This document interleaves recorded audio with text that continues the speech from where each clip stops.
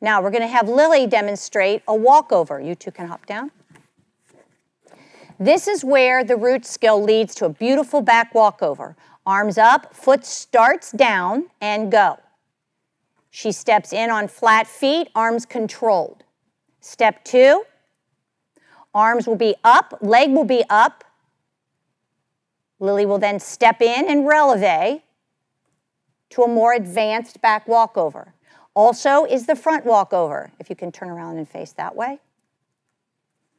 Arms are up, very good, and you'll see the tick-tock in the middle of the walkover. She pulls down, pushes the leg over, leaves the head back, and finishes. And we'll try that one more time. The important things on the front walkover are at the beginning to remember to pull down with your chest in.